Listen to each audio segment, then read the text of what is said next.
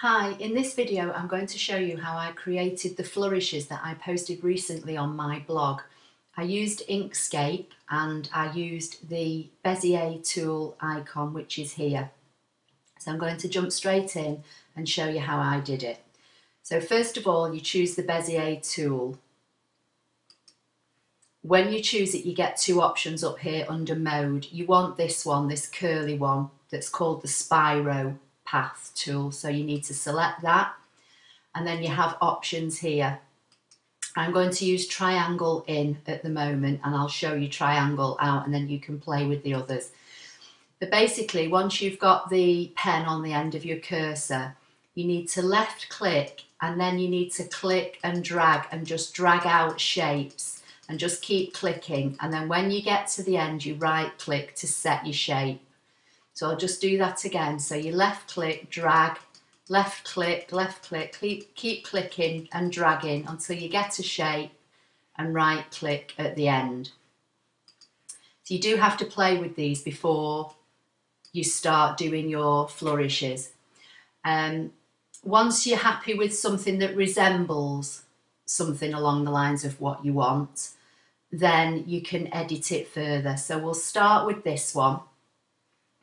Just going to close that down for a minute. Okay, so I'll move this one out of the way and we'll start with this one. So once you've got your shape, you go Path Effect Editor, and that brings up this window. And then you don't need to worry about any of the things at the top. It's under this section here that says Current Effect. Where it says Width, this is the width here that your machine will cut when you convert this in Canvas. So I'm going to change this to 6, and you can see how it's got fatter. Then I'm going to come over here to the Edit Paths node icon, and then it exposes the nodes, and I'm going to just start dragging them out, and you can bend them however you like. Going to move them along a little bit. I'm going to make this smaller. You want the boxes. The boxes are the ones that control the bend, and the ones with the circles on here affect the arc of the bend, if that makes sense. And then if you click and push the boxes or diamonds up and down, they move the line up and down, but you can also move them right and left to affect how your path looks. And then I'd just say while I'm here, down at the bottom I've got my fill selected. It doesn't really matter whether you have the stroke on or not. If you want the stroke on, you click and just choose black, and then you've got both black and on stroke and fill. So if you haven't got those, just right click on either one. See, I can remove the fill so it now looks like an outline, or right click and choose black and put the fill back in. Okay, so that's that. Now I'm just going to work on this because it doesn't look very good. In fact, I'm going to zoom in a little bit on this section, come back up here to the node editing, and then just try and bend these out a bit more and see what effect we get. Drag these out a little bit, and you can move them about to get more of a curve. As I say, you do have to play with these before you actually start your designing.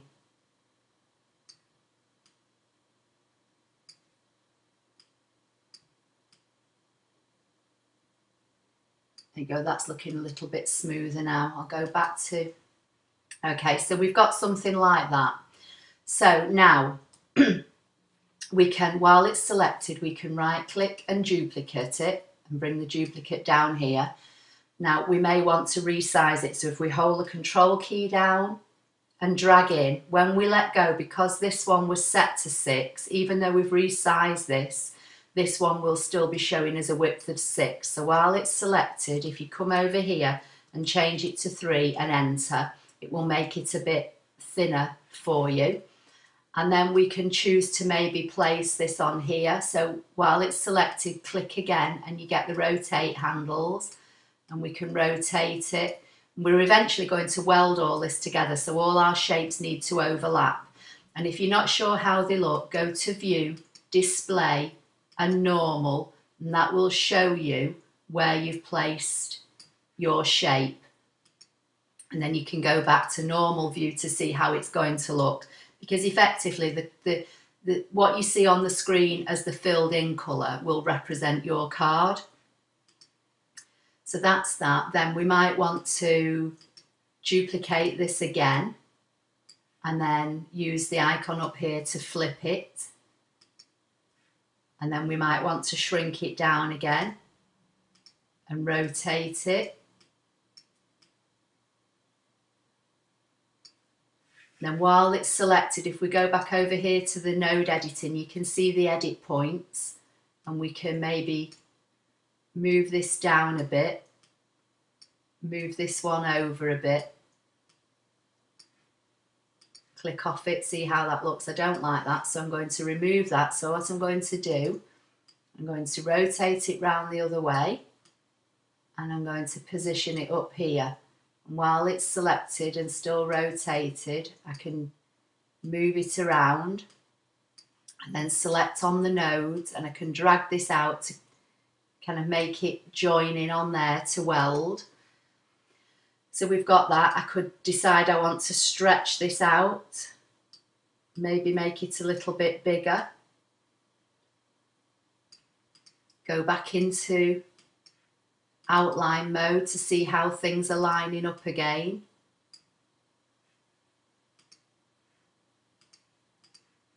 Okay, this one, we can see what we can do with this one. Go to the node, might make this one smaller. Try and smooth out the nodes a little bit. You can get rid of nodes as well, so there's one here right on the end. If I just zoom in on this a little bit more and go to the node, you can see this one here. So if I select it and come up here and hit the delete, that will delete that. Select that one and delete it. And then I can bring these in a little bit more. See how it looks. Might want to move these in, not have it so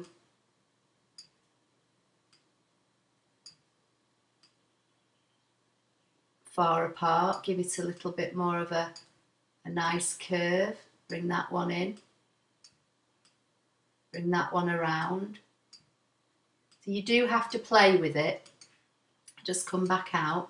See how that one looks. Now I might want to hold my control key down and shrink that down a little. While it's selected, I'm going to make it 3. And then I could maybe put that one up there, shrink it down a little maybe. And then while that's selected, I might duplicate it and rotate it. And then maybe put it up here.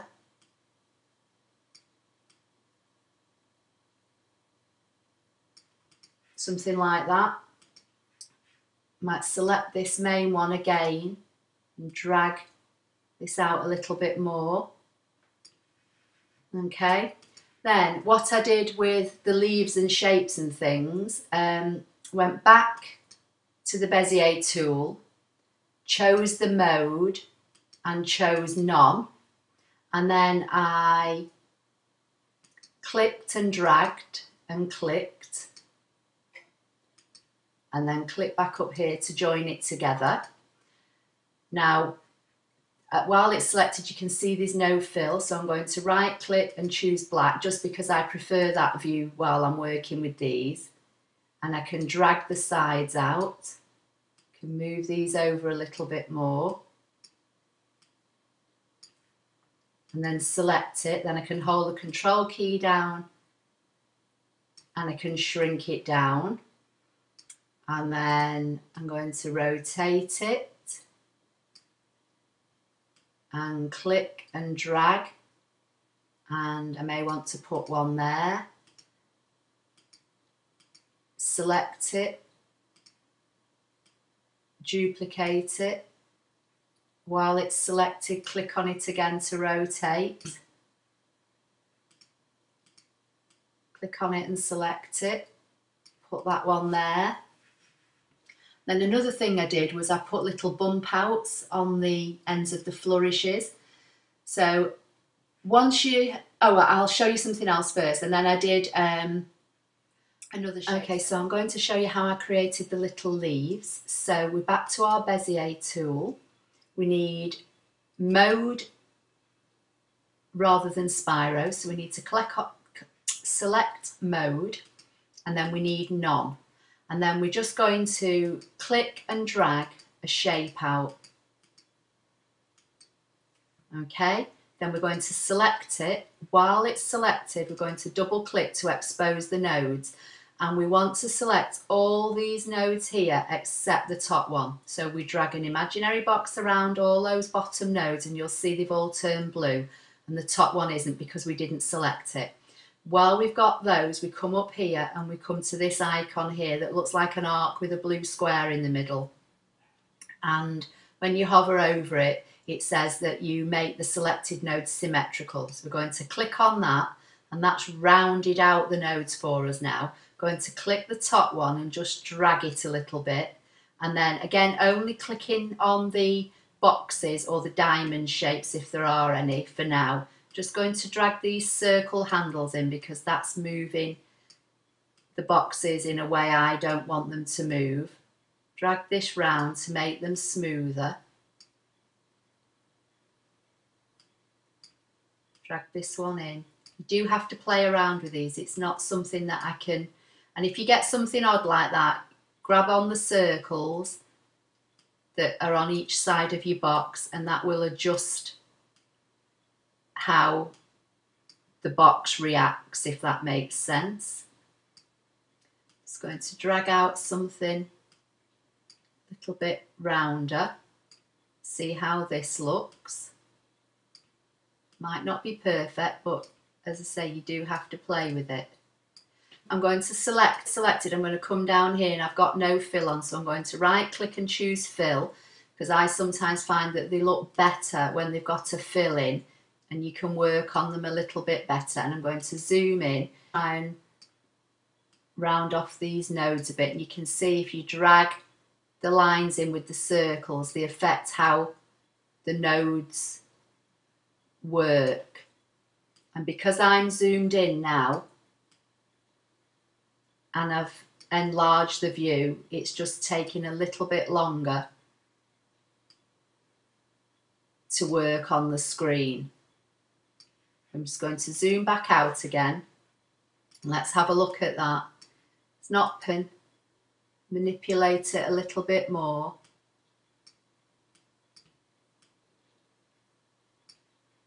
See how that looks. Now, it's not perfect, but for the purposes of the video, you get a rough idea of what I'm after. While it's selected, I'm going to hold the control key down and shrink it down. And then I'm going to drag it up here and I'm going to put it on the end of one of these curly chins. So I'm going to zoom in again, select it so I get the rotate handles. And I'm just going to move it into place and then zoom back out and have a look. And then the other ones I did were like little bump outs on the end, but before you do those, you have to make sure you're happy with your shape. Now, this is not the greatest flourish in the world, but again, as I say, I'm showing you the technique rather than how to actually produce an exact replica. So what I want to do is put something on the end of this, which is the main stem. So I'm just going to select the main stem and I'm going to go to Path, Object to Path. And then I'm going to go to Outline Display for this. And then I'm going to click on the nodes and that exposes these nodes. And then all as I did with those was I click on a node and you just drag out a section. Again, you might have to zoom in. So click on the nodes, expose the nodes, but it's a different kind of node editing this. This is when you have to do path object to path to do this. So this has to be one of the last processes that you do really.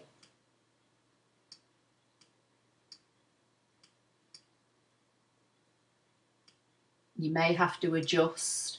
Sometimes you get nodes that twist around and odd things happen. Sometimes it's easier if you click one and try and delete it and see if that makes any difference. Then I can bring this arm in. So I've created this kind of bump out, and if I go back to normal view and filled in, you'll see, and then click off it. See, I've got this little bump out, and that's how you do that. So once you're happy with everything, you have to go and select everything. And when it's all selected, and you've got quite a bit of editing there, so you just do have to give the software a bit of time to work with everything. You go path, object to path, and then you do path, union, and that should weld it all. And then to check, if you go to view, display, outline, you'll see that's all been welded together. So that would be how your shape would cut from card or whatever. One thing I would say, if you're doing this, try and design to the size that you want the flourish to be, because so that's how to do your flourishes using the Bezier tool with Spiro. Okay, now you may want a matting layer for that, so just quickly before I end the video, while it's selected, if you right click and choose duplicate, and that puts a duplicate directly on top, I'm going to come down here and I'm just going to choose this red. I'm going to right click on red and choose set the fill, and I'm going to right click and set stroke, and then that will now have a red one on top of the original black one. So I'm just going to undo that and just have the red one selected. While the red one's selected, I'm going to go to path, dynamic offset, and it gives us one node here. And if you left click and drag on that node, it will make this bigger. Now I'm going to come over here and select it. So it's still the top red one that's selected. That dynamic offset might be too much, but we'll have a look in a minute. I'm going to click on this icon here and send it to the back. Okay, so that would be how you would create a matting layer if you wanted to mat and layer your flourishes. So if I click off it and then click on the black one and drag the black one out of the way, you can see I could cut the red one, say, in red card and the black one in black, and then I could layer them up on top of each other. Out of the way, if I want. And then just quickly going back to the Spiro, and we had triangle in that created this shape. If you use triangle out and do the same thing, left click and drag and left click and keep clicking and right click when you get to the end, and you have a look, you'll see with the triangle out option, you start off with nothing at the end and it goes fatter towards the middle. Whereas with triangle in on this first one, it starts off with the fatter end and goes down to nothing.